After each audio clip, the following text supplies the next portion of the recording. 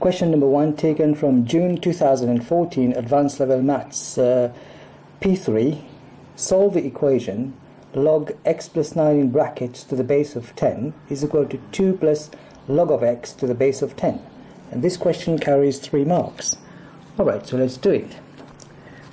Therefore, we have log of x plus 9 to the base of 10 is equal to 2 plus log of x to the base of 10. This can come on this side. Therefore, we have log of x plus 9 to the base of 10 minus log of x to the base of 10 is equal to 2. So when we have minus, we go for division. Alright, therefore we're going to say log to the base of 10 x plus 9 divided by x is equal to 2. Hence, x plus 9 over x is equal to the base goes there, becomes this, and the answer becomes the power. So to the power of 2, 10 to the power of 2.